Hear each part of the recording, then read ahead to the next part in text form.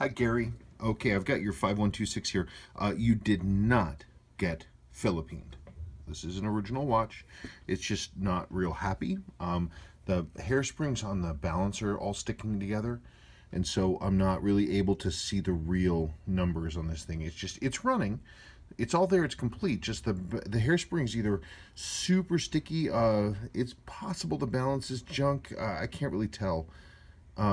It's just, I can see the hairspring coils just sticking together. The rest of the watch is there, and the rest of the watch is complete.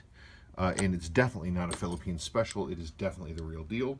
It is not abused. Somebody wore it without really thinking too much about it. The loom on the hands is damaged. Thankfully, the dial loom is good. This would be a really good candidate for my Vintaloom, because I can reloom these hands to match the dial, and it would look much better. Sweep hand's unfaded, so that's usually a really good sign that that it's not a Philippines watch, because this would be faded to yellow or white. And if I Vintaloom these, I can also replace this pip, which is missing. Watch is there, it's complete, it's original.